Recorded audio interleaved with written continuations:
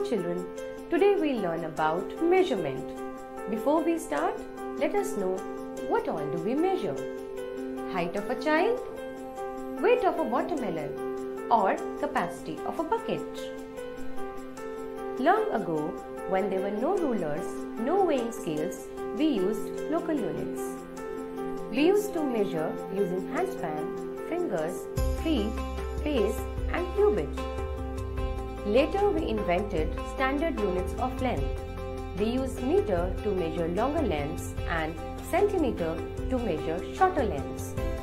Similarly, to measure weight, we used stones or blocks. Have you seen iron bars with the vegetable seller? Let us have a look at the vegetable seller and learn more about measuring. What is this, uncle? This is a weighing scale, and we use it to weigh the objects. How does it work? When a weighing scale has nothing in any of the pans, it is set in the middle.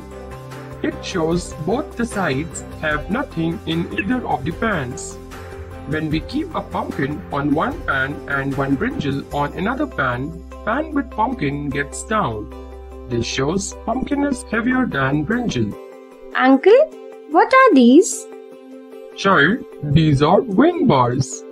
Let's measure the weight of the objects using weighing bars.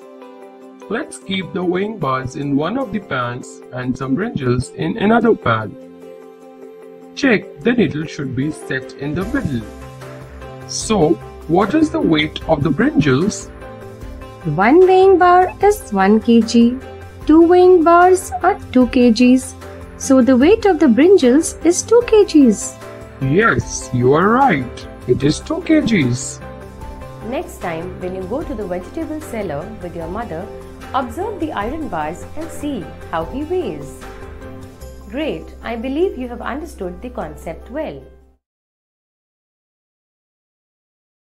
Subscribe now and press the bell icon. Never miss an update.